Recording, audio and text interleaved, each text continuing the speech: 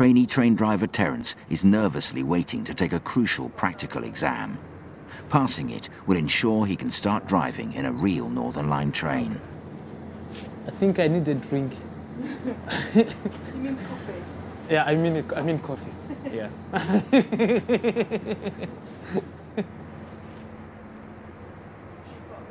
Right, the moment of truth. I will see you after 10 minutes. Thank you.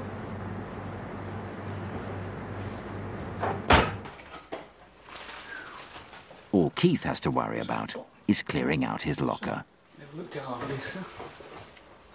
Timetables, 90, what's that? 1988? Blooming heck. Look at that, mate, the old guard's bar. Eh? It used to be on an A60 guard bar. I've kept that. It's gone a bit rusty now, but that was bright chrome. That was. And they were doing away with them. I thought I'll have one for a souvenir. Like the old guard's bar. Hey, that takes you back, doesn't it, eh? Okay, so I'm just going to check the paperwork through and I'll be out in a minute. All right, Okay. Thank you very much. Wow. Don't ask me anything. It has been really, really difficult. Oh God, I don't know how I did. I don't know how I did. And you stuck to all the procedures, so I'm happy to say you retained the standards. So Thank well you done. very Well much. done. Wow. So it's a lot of hard work, but pays off in the end. Thank So well you very done. much. Terence is celebrating, and today, so is Keith Tibbles, who's having his retirement party after 44 years of service. What's the matter, mate? What's the matter? So showed up in camera. Stevie, babe. Hello. Hello. Oh, mate, you better now? Oh, good. I never knew I was so popular. Must be the jokes. He said, have you heard this one? A horse goes into a pub and he says, what a long face. Yeah, I'm just going to go in there. Yeah, they're all there. The Underground's network manager, Andy Barr, is there to see Keith off. It's been really, yeah, it is. It's been good working with you. Yeah. Even though I upset you? Even, Keith, you've never upset me. Not much anyway. How many years you got in? 40? 44. 44. And I've got 38. He's only a boy. 39 in September. Boy. And facing his very first day in the cab of a 160-ton Northern Line train is trainee driver Terence. This afternoon, he'll get to drive for real, under the watchful eye of instructor John Scott. Stepping in, train 040. Once you get your pilot light round, push it forward and away we go. Now you're actually checking the train out of the platform and checking the signal and seeing where you're going at the same time. Right. Well, sounds fairly easy.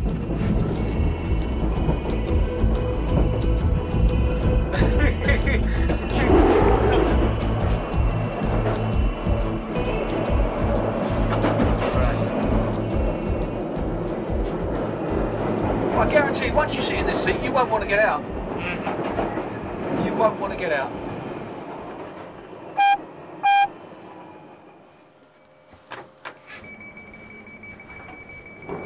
Away you go. But you're always going to have someone run up exactly like that. You're always going to leave somebody behind. It's a way of life, I'm afraid.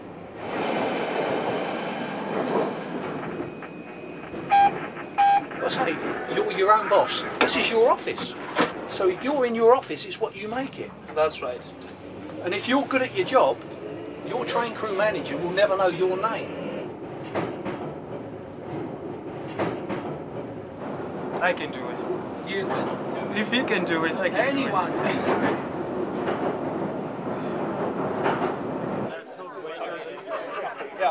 I reckon that Keith has driven about 1.25 million miles, okay, or about 2 million kilometres on a Met train. I don't know where the rest is. Right?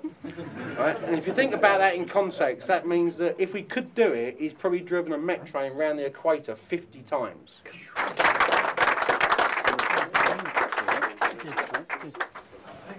It took me 6 months, but I done it. Only because you, Mr. Tibbles. It's in the box. I actually counted the matchsticks. It was 3,502. Wow.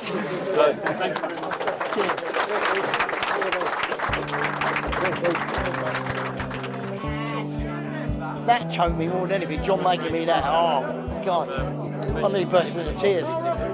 You can feel the love, you know, everybody loves you, even the jokes.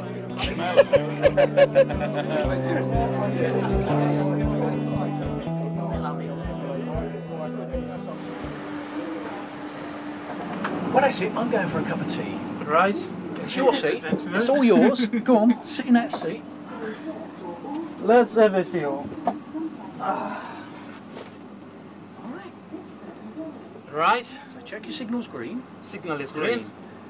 No passengers getting off. Leave that alone for a minute. Right. Shut your doors. How do you shut your doors? Press the close button. Close the doors. Close the doors. Wait for your door visual. Hand on the controller. Twist and push forward. As far as it will go. You can't break it. Push it forward. All right. You can't break. I told you can't break these things. Yeah. And that's it. Just keep going. That's fine. That's it. But keep an eye on your speed. Which is going 30, a little bit. 35, yeah? Yeah. You're going uphill.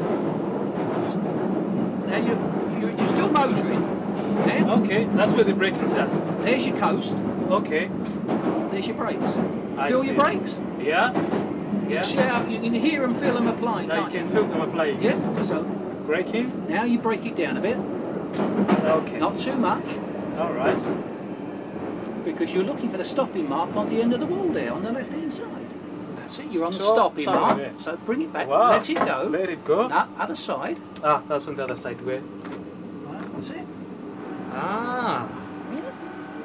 So now you're looking the passengers on and off. On and Make off. sure they stop doing it. Yeah. Check your signal. Signal is green, Green. as I can see. Shut So your I'm ready doors. to go now. Ah, man. I thought it was going to be difficult. No, it's not. I'm having a time of my life. Because it is the moment that I've been waiting for, you know. Though I'm not driving full time, it's an experience. It is an experience, trust me. That's just been my dream for the past, I don't know, past 1 year to 2 years. And now I've done it. So hopefully it's going to be the same for the next 20 years or so. Or for the rest of your life, you never know.